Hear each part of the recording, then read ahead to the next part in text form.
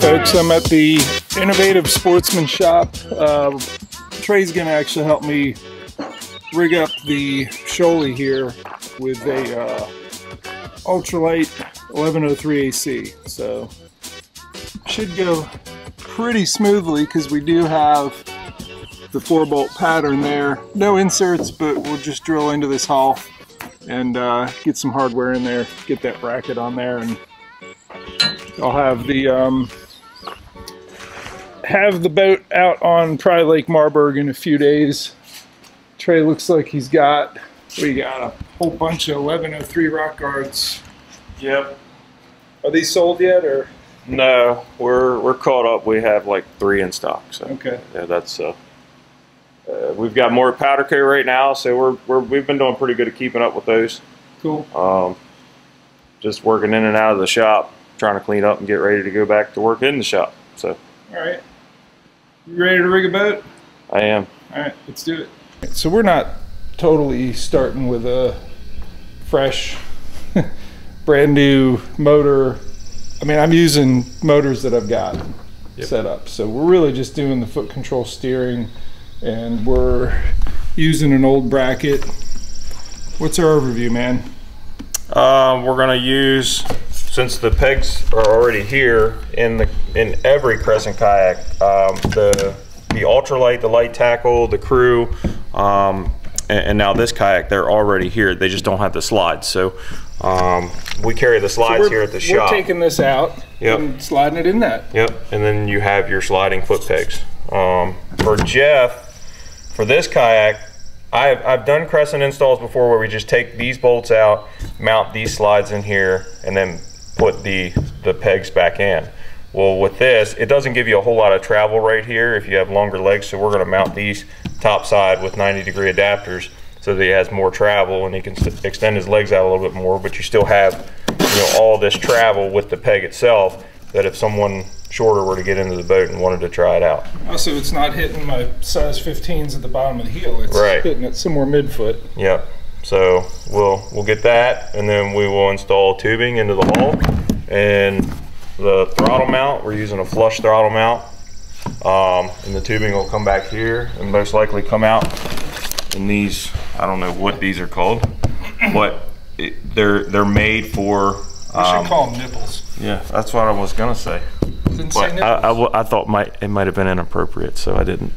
But no, so the cord and tubing would come out here for a rudder or a motor install, and it's nice that they've incorporated that because it makes it a lot easier to mushroom the tubing. Yes, you can drill an angled hole into the plastic, but when you go to mushroom the tubing, it gets kind of weird and it's tougher to do. So this makes the install a lot easier. Someone in the industry will put a comment to explain to us the correct terminology. Yes, for those. I'm sure. They already have the indents in the mold for the 4-bolt pattern. There are just no inserts, so we have a hatch right here where we can just take the hatch slit off, drill the holes out, and hold the nuts underneath. So it makes it really easy to put a power pole or motor on the back of this kayak. So should be a pretty straightforward install. The other Crescent kayaks can be a little challenging because there's not a whole lot of hull access in them, but this one has all the hull access that we need. So cool. Makes it nice. And I get to do my favorite thing for my friend Jake. Here, take the camera. Take the camera. We're gonna do this in slow-mo because I got some old hardware from Torqeedo installs that that I didn't use. For instance, these come.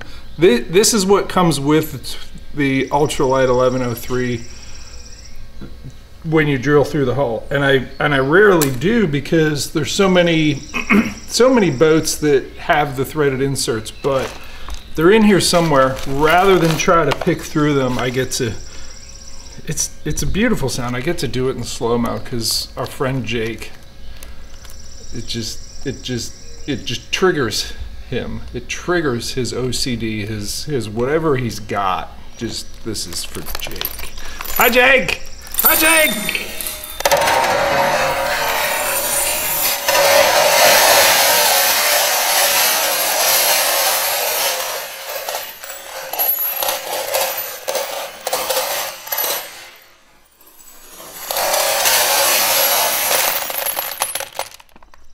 I think I dropped one over.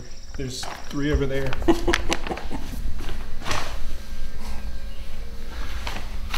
There it is. I gotta take the handle off. I want to make sure they line up. So I'm just gonna use my there's my handle now. Right? Yep. Okay. All right, the handle removed. Trey's gonna do some really cool things with the Sharpie, which is way more professional than what I usually do. Which is just point and shoot with the drill. Because I'd like it to be centered. The reason why I'm using a Sharpie and test fitting the mount, I'll show you. The holes will not go in the center of these because when the plastic hulls of kayaks heat and expand and they cool and they contract, the holes always change. It makes it challenging when you're doing plates and stuff. You have to always think of, you know, the expansion and the shrinkage of the kayak. That way, like, so our plates and stuff, we always put slotted holes in them. That way it works all the time, no matter what the temperature is or what, you know, what the conditions are. These things come out of the mold like a little bit floppy. Yeah. Right? Yep. A little bit like jelly. Yeah. You had a plate that you said you're not gonna even mess with from, and we'll just say an unmentionable brand. Yes. The inserts, none of them lined up. Yes. They were all different. There were a few four bolt patterns in this kayak, and they were all different. And in order to make a plate for that kayak, it was next to impossible. It would have been very challenging and very, very expensive. And honestly, at the end of the day, nobody would have paid the amount of money that it would have took to get that plate into production. So, someone's murdering a goose over there. Yeah, neighbor's goose. They're protective geese. They're attack goose? Yeah, yeah, because they have goslings, so they yeah, they're pretty nasty. Huh. I'm gonna go check them out later. We can film that. Yes.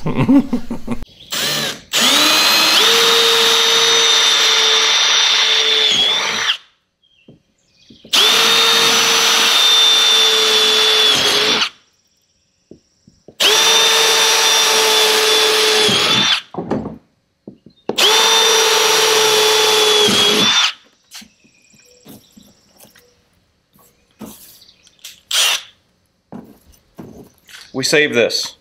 That is plastic welding material in case we ever need to patch a hole.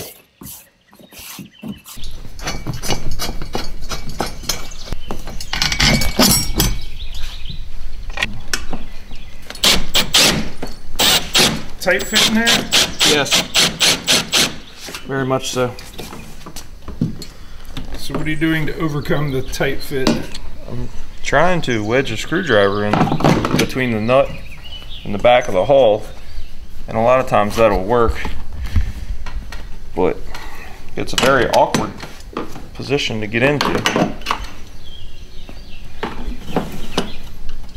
So you're just giving it a flat surface to turn on? Yes. Okay. Is that working? It's not there yet. Okay.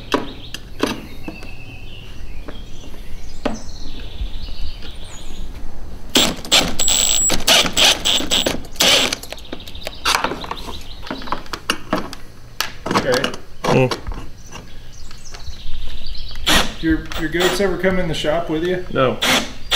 You're pretty close. Where are they at? They're right there. Well, they were right there. Oh. They're on the move. All right, so you're unable to get a socket up in there. And to get a, you know, to get a crescent wrench up in there is maybe too tight. Crescent wrench? Yeah. Sorry. I was taught to never use a crescent wrench unless you had to. Okay. It is not the right tool for the job. Well, you know what I'm saying. I know what you're saying. You got a tight fit up in there. Yes. And you used a flat screwdriver to wedge up against the side of, like, so it's up in there, and you're putting this on like one surface in between that and the side of the hull, right? Yes. And then turning the bolt from the top such that it gets close enough to grab into the lock, the plastic lock nut part of the lock. Got it. Okay. I just need people to understand. You know, it's too narrow a spot to get a washer or even a socket in there, or, as you don't like me saying, a crescent wrench. What's the bias there? So as a kid, you always want to use a crescent wrench, and by a crescent I mean adjustable wrench. Yeah. And as a kid, my dad would always tell me, you don't use that if you have the proper wrench for the job, because a crescent wrench will normally round off the corners of the bolt or the nut. So, gotcha. Yeah, whenever anybody says crescent wrench, like, I use them, but not very often, and it's usually for large things like regulators on the welding tanks and stuff like that. But so when you hear the word crescent wrench, like the 3-year-old version of, because that's when you started welding, right? Yeah, when you were 3. I was 8. But yes, when somebody says crescent wrench, the first thing that comes to mind is, isn't there a better option than that? Like, that's what goes through my mind. Well, tight spot, I guess, you know, flathead screwdriver is getting the job done. So we've got those 4 bolts drawn in as much as we can. What it's doing is, so the hole is close to the edge here, and the nut is actually wedged up on the side of here. They're drawn down tight. It's just something that we'll keep an eye on once you get out in the sun and the heat and you're running it, to make sure that those nuts don't work their way up a little bit. If they do, they will actually insert themselves into the plastic and they'll be easier to tighten. So it's just a matter of coming back and checking with an Allen wrench to make sure that they're, you know, tight after every use. So I'm taking, Jeff, what? You got a new tool. Oh yeah, I did. I'm taking these out, but if I try to put them back in, I already took this side off, it's gonna stick out. So I was digging around in my Jake drawer, and we're gonna name that after him. And I found a shorty, just because I want something to fill that spot, just to clean it off. So I got. What happens if you don't fill that spot? Stuff gets in there, it oxidizes, and then you just can't make use of it. I mean, it's just, I don't know, you don't want it not filled. Dirt. Kind of like the charging port on the Torqeedo battery. Correct? Yes. So we've got 4 90-degree adapters. We use wing knobs with track bolts to fasten them to the track, and then I found that a 7/8 inch bolt through the 90, oh, I'm sorry, wrong way, through the track and through the 90 leaves you just enough to get a lock nut on there, so you have no threads hanging over, less places for fishing line to catch on and snag and break your line. So a 7/8 inch bolt is what it takes to go through the track, through the 90, and to put a lock nut on it, and it's flush. So with this application, the track will carry the back 90-degree adapter, and then we'll put the other 90-degree adapter here, but the hole in the track is too far forward. So what we're gonna do is drill a new 1/4-inch hole right about here, which is at the end of the track. So I'm just marking it so I can drill the new hole, and then we'll put the other 90-degree adapter here and let the front of the track overhang.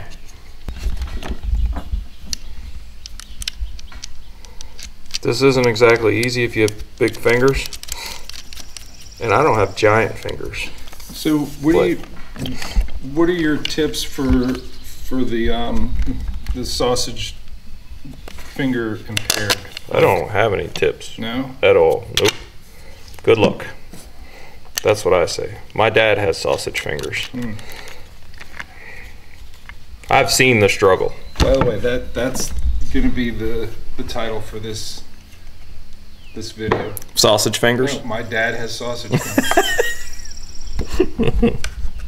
So I'm doing some weird stuff with a 90-degree adapter.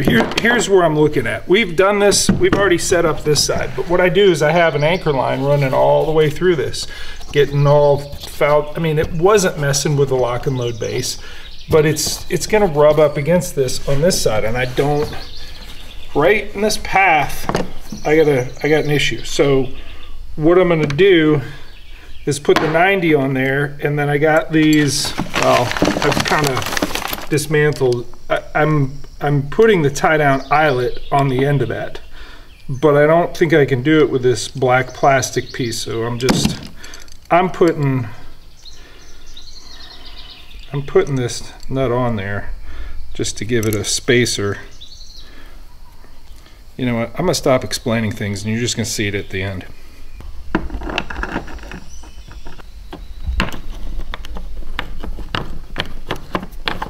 This is what I needed. I just needed some separation to get this anchor line out. Now I gotta pull it out and actually run it through there. But it's important to have anchor lines rubbing on stainless steel, not plastic, because they're load bearing and it'll just saw through all manner of stuff. So that's what we're doing. All right, so we're gonna look at where this is gonna go in. Whew, am I crossing over? I think I'm going in here. Maybe here. You're gonna lose a cup holder. I've already lost it. I mean, well, I've lost it here. I mean, I can work around it, but I'll lose it on both sides. I'll be honest, I don't put cups in them.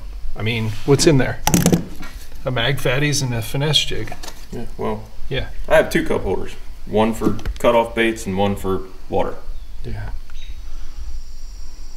This is, mag fatty's been in that cup holder too long. It's no longer mag, and it's fun when they melt. I have stains down the side of my inflatable from melting Z-Man. Funky mustaches. Melting Z-Man soft plastics running down the side of my inflatable. I can still catch fish on this though. So with the foot control steering, we try to center the sliding foot pegs in the track itself. With a Torqeedo motor, you get about 3 to 4 inches of travel from center. So it'll go 4 inches this way or 4 inches this way. So we try to take that into consideration on where the cord's going to be. And we can run it all the way back here, but that leaves you that much steering cord, spectra cord, sticking out for things to snag on or to get tangled up in anything.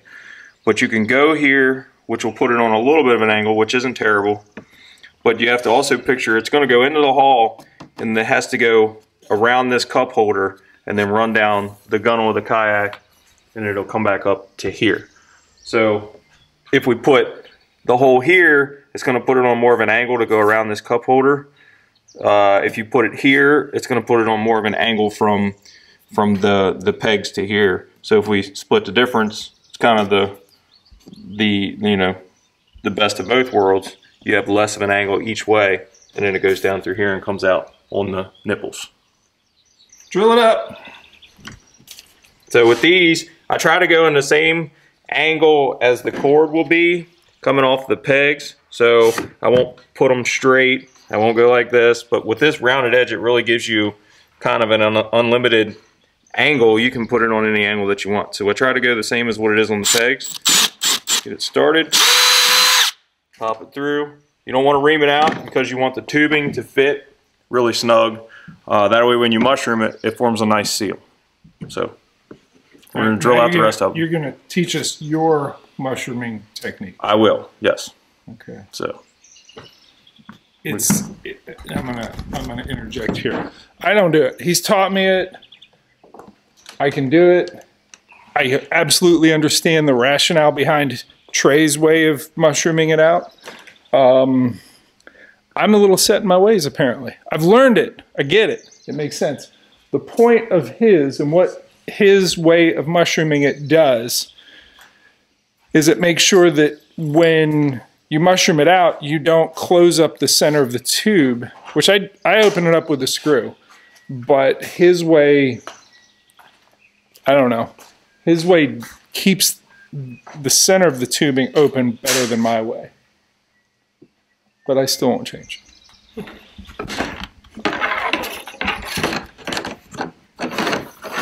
So I use a piece of wire and I'll run it to the back. There's a hull access in the back, so it makes it really simple. There's going to be a comment. On what? In this video. Where do you get the wire? What's the source?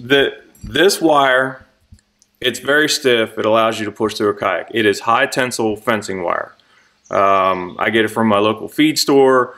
You can get it from Tractor Supply. Any company that deals with livestock fencing will have this. It's a pretty common wire, but you can get it in different gauges. I don't know what the gauge of this one is. I do know that it fits very snug inside of this tubing. So what it does, it allows you to push the tubing up when they're really far, and I can pull that tubing back through the hole. If it snags on anything, I can usually pull it through. Like the Hobie kayaks have a lot of foam in them to help with support and everything of the hull of the kayak. It'll actually pull past that foam when that foam tries to grab the lip of this. This is nothing special. It's a piece of metal with holes in it. It's actually a grass blaster blade for a Torqeedo motor. So I just took it, drilled the hole out so it fits the wire, and I keep it on the wire. So when I go to mushroom it, I'll heat this on the very end and then just push this, and the tubing has nowhere to go but out. It won't sandwich in like Jeff was explaining. It will not, you know, choke down the whole of the tubing.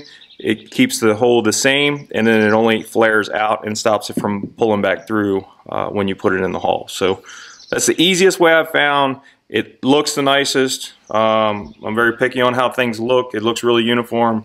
And actually, if you do this several times and you get a really wide flange, say you've drilled on an angle and you make a really wide flange, you can actually take your finger once it starts to cool and mushroom that tubing down and make your own nipple, as we call it, and it won't pull back through, and it looks clean and smooth and it's flush. So. How about a putty knife? Yeah. Because like not everyone has skin as thick as a welder, so like sticking your finger on something hot. Yeah, not everyone has all their nerve endings like already dead. Yeah, before I started doing this, I was pretty good with hot metal and hot things on my fingers. I have burned them a few times doing this, and it just makes them that less sensitive to heat. So cooks and welders have like superhuman, heat tolerance and Yep. Putty knife. So all right, torch it up, man. Show us how it's done. All right. I still don't have my small torch, so still using a giant torch. Just have to be more careful because it's a bigger flame. I turn it down a little. You do it with lighter too. Yeah, you can do it with a lighter. That takes too long though.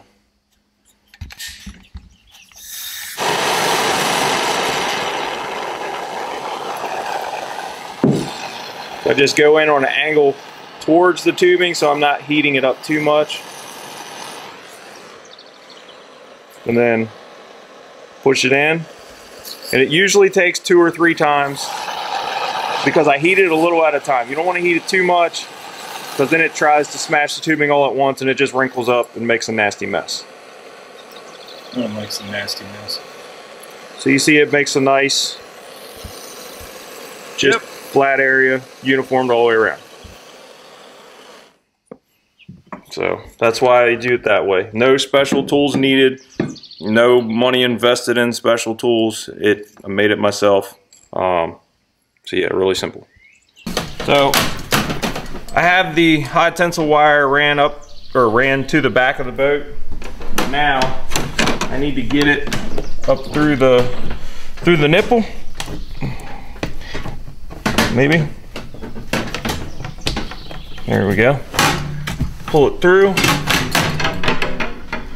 Grab my tubing, which we've already mushroomed the one end on the tubing. So what we'll do is we'll pull it all the way through until it stops.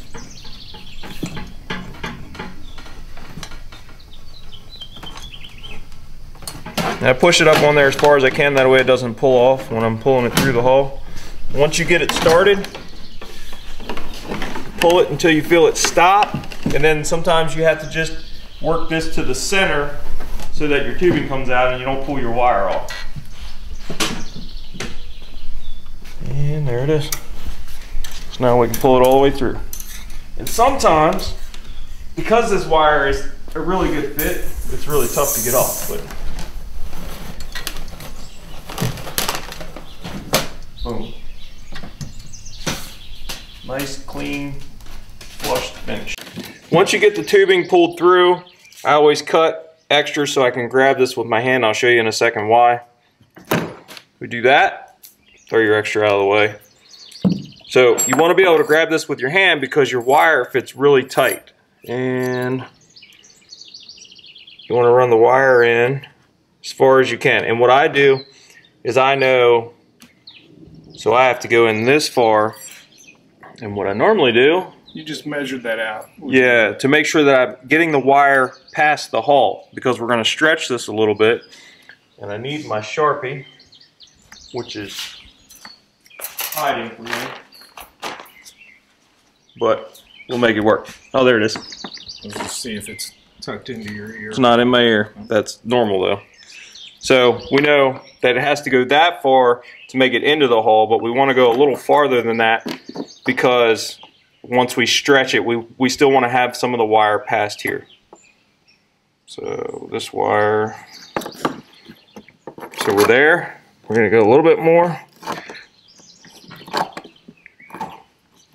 So once we get that, Jeff brought out his vice grips, which are a lot smaller than mine, and I like these a lot better.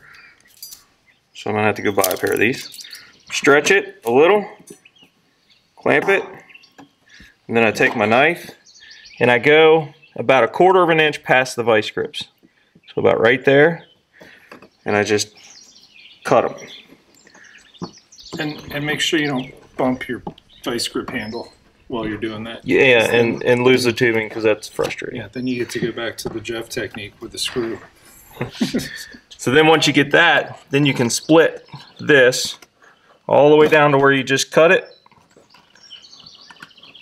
And then stop.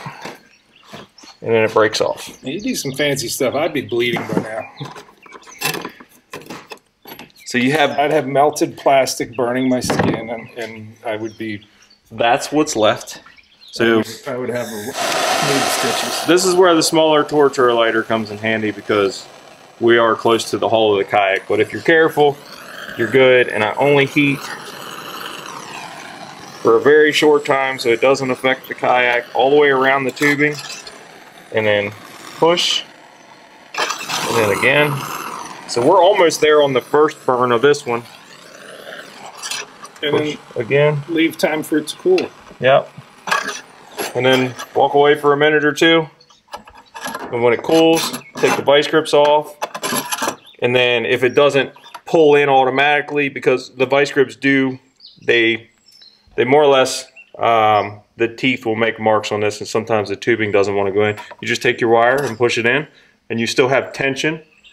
And you want tension because if there's not tension, I've done this before, the tubing will move around inside the hull. When you hit your foot peg, the tubing will actually slap the hull of the kayak, and it's really annoying. So fish can hear it, you can hear it, and it's kind of frustrating. So if you do it right, then you won't have that. You'll have tension on the tubing. So see, it didn't go in. Just give it a little push, and we're good to go. And then I also use this tool to pull my wire out so that it doesn't try to pull the tubing out since it's such a tight fit. But then it leaves you with a nice rounded nipple. So we're putting tubing, or the spectra cord through the tubing, running it through the back, come out the front. And I put the clamps on the pegs so they don't move when I'm trying to tie. Jeff's knot is a little bit different than mine, but basically make a type of slip knot so that when it's cinched down, it will only get tighter and not loosen up. But I just tell people, you get 6 or 7 coils on there, you'll be all right. yeah, and if you try and look up the type of knot that we tie on YouTube, YouTube sends up a warning because it's actually called a noose knot, and YouTube does not want you knowing how to tie a noose knot. They automatically want to send you an 800 number so you get help.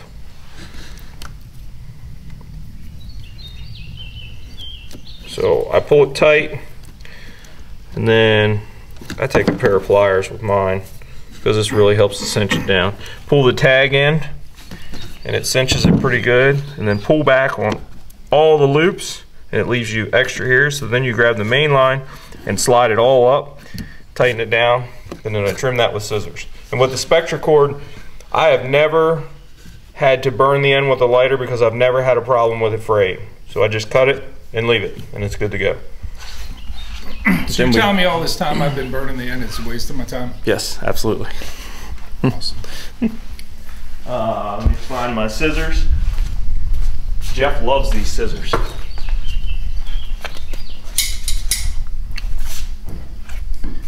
You mean the You're not a man until you have a manly pair of scissors. the Amish like circumcision tool? Yeah. So I'm not bashful with the Spectra. I don't ever want to run short. Where did you even get that? Like that just. My dad. My dad's a collector. He collects all kinds of stuff. Yeah. And old scissors is one of the things he has on his wall in his man cave. And he has like 2 or 3 pairs of these. And I needed them for something, and he's like, here. Like. And I love them. They weigh like 5 pounds. They do. They're sharp. Like, and they cut through just about anything. Stephen King wants this back from the as a prop from I don't know which movie, but we need carabiner. All right. Carabiner.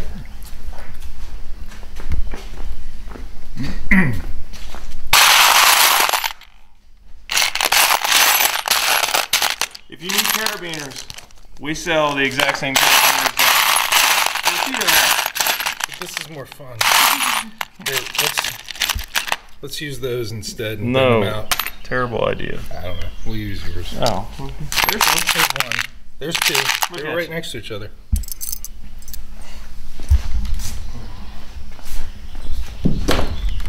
All right.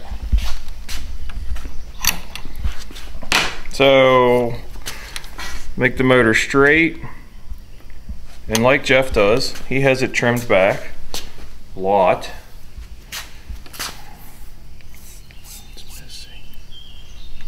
Same knot on the back as it was on the front. So if you pull it down, it'll actually kind of crease the Spectra cord right there. So Trey doesn't want me talking about what's missing. My raise bar's missing. Mm-hmm. Why is that, Trey? We've had a lot of inquiry about raise bars bending, and if you do not want your raise bar to bend on your 1103 motor, you have to make sure that your motor is straight before you raise it out of the water. That is key.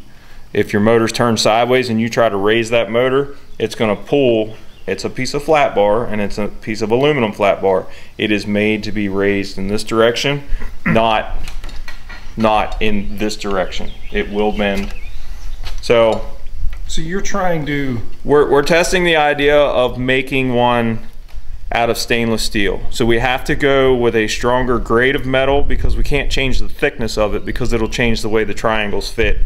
If it's too thin, it'll flop around and it makes a bunch of noise back here. If it's too thick, then the triangle will not tighten down. So we're looking at stainless steel ones, obviously, because salt water and just water in general. So you're attempting to out-engineer user error. Yes, that is the idea. Okay. We've done it before.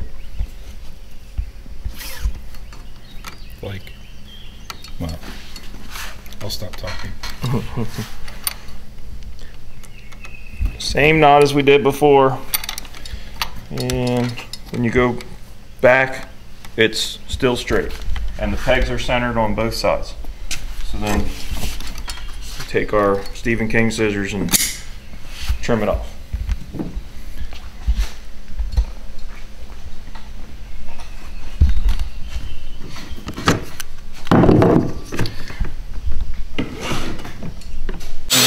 Well, we've already, I wanted my own, I like using this for the motor lift, and I had to move this one over, and we didn't film, but that splotch right there, see that dark spot? That is a plastic welding. I got one there, because I had to move this cleat over. That's a different video altogether. Anyhow, I grabbed the wrong tool. I just... Only trained professionals should do this with a drill. Very easy to strip those holes. Very easy to and dropping the screw is part of the process, in case you were wondering. It wasn't ready. Now it's ready. Did I even drill that hole? I don't think I don't think you did. No. It goes better with a pilot hole. So I'm at a weird angle too. Like, we're burying this lovely track that we put in there.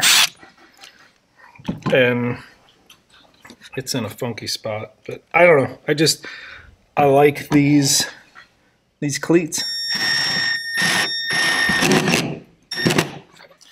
Yeah, I'll take your advice. I'll do it by hand.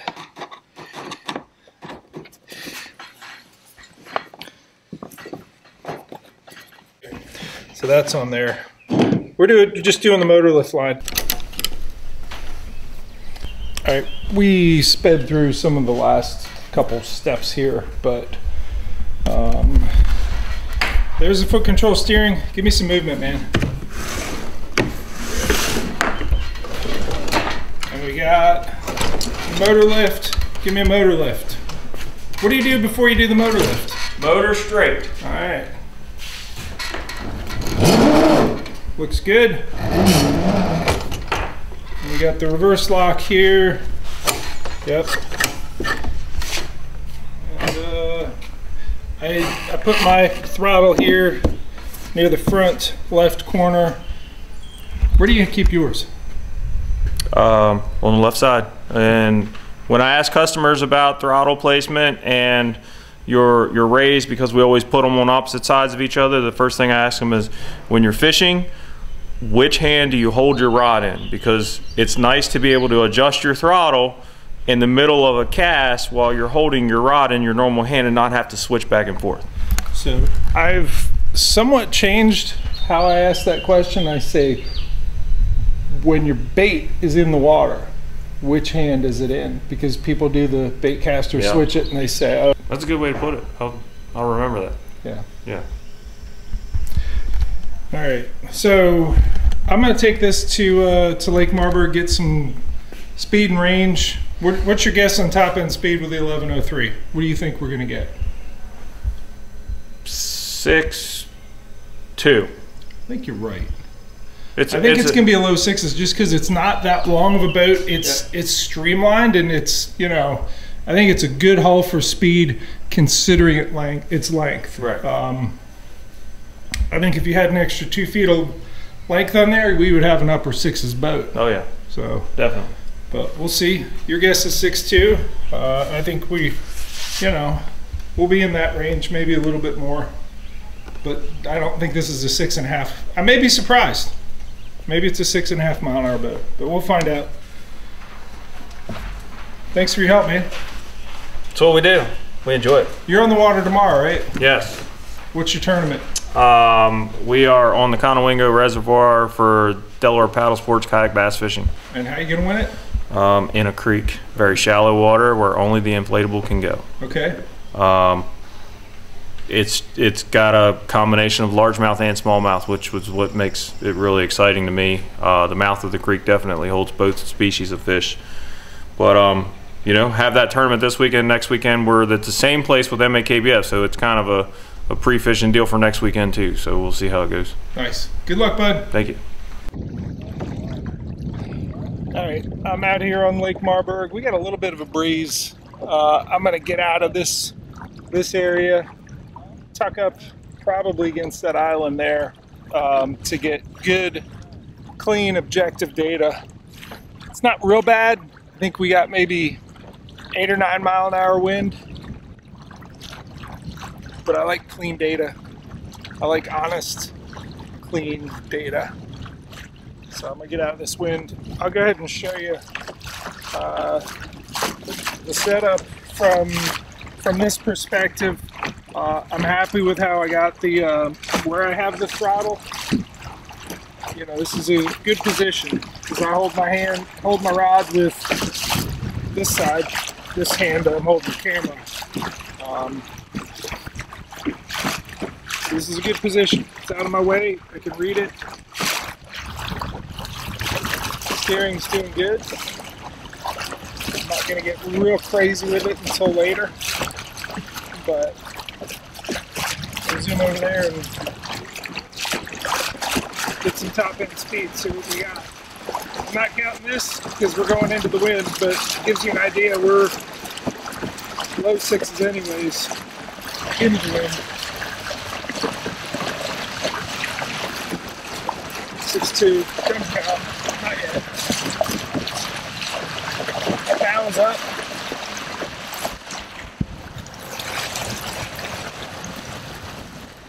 I'm gonna look at the viewfinder and see what that mount's dragging a little bit, causing that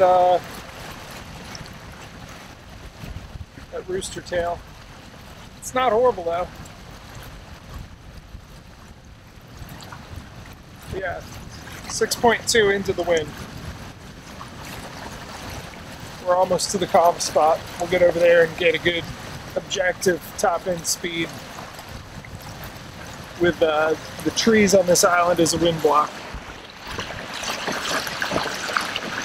So in case you hadn't picked up this feature from prior videos, the 915 watt-hour battery, the lithium battery that comes with the Ultralight 1103, has a GPS unit in it, and right now I'm just drifting because I was scooting along earlier. I'm going 0.7 mile an hour and 0.6, and I'm not moving. Once I start mashing the throttle here, and it's a pretty immediate jump up in speed.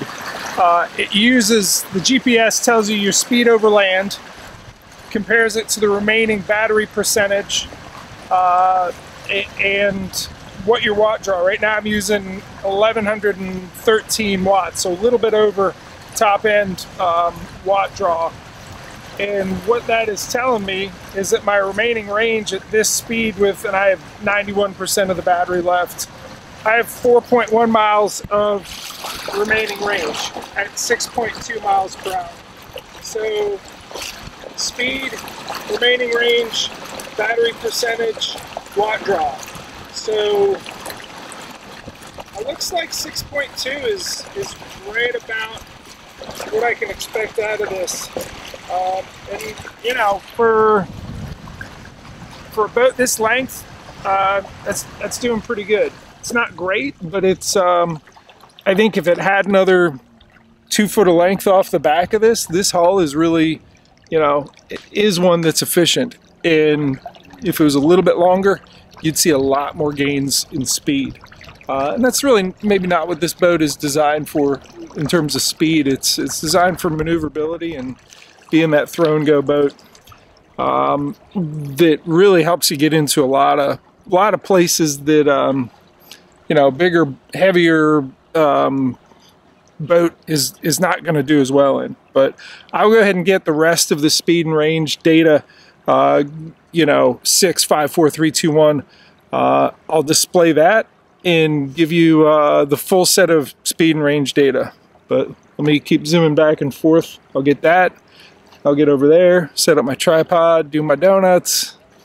Everyone loves donuts. And give you that data. So, 3 miles an hour. I'm using 52 watts. It's the first data point. I'll get the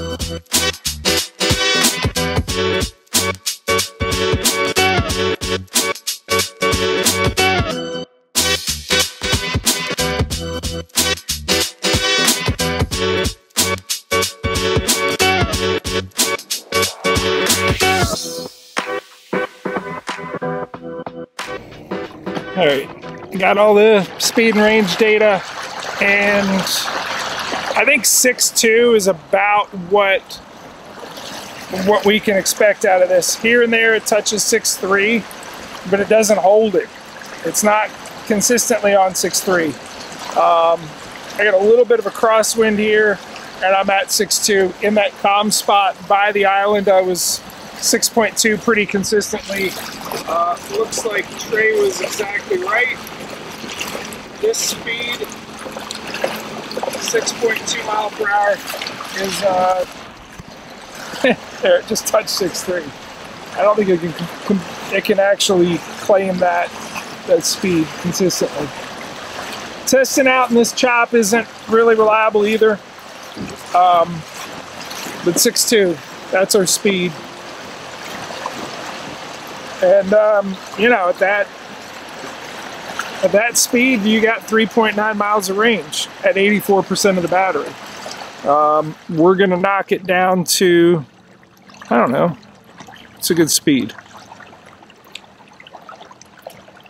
How many miles are you gonna really need in a day? Are you gonna need 20? Let's set it on 20 and see what we get. We're looking at this, we're at 18.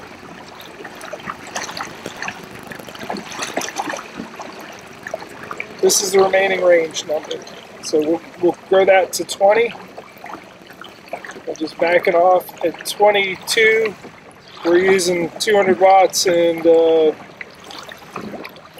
we're doing 4.6, 4.7 miles. You just adjust it. I know it fluctuates some, but you get to where you really feather this in a way that you know, okay, here I'm flirting with 20 and I can go 4.6 miles per hour, and I've already used 17%. So certainly if you use these more moderate instead of full blast you'd it up quick. 4.5, 4.6, you got over 20 miles of range. So fun setup. Certainly you get a lot of maneuverability and lots of range and speed to get in, you know, get into some spots that other people just aren't gonna be able to fish. You'll be able to fish them with the Shoalie.